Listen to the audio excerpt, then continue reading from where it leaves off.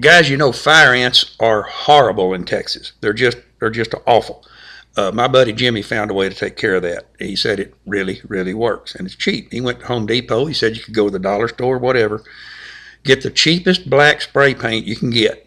Go out late in the evening when the ants are all down inside, spray a little on the hole, spray all around it for a couple of feet out. Next morning when the ants come out, they realize they're in a black neighborhood, they quit working. Then they start killing one another off. Problem solved.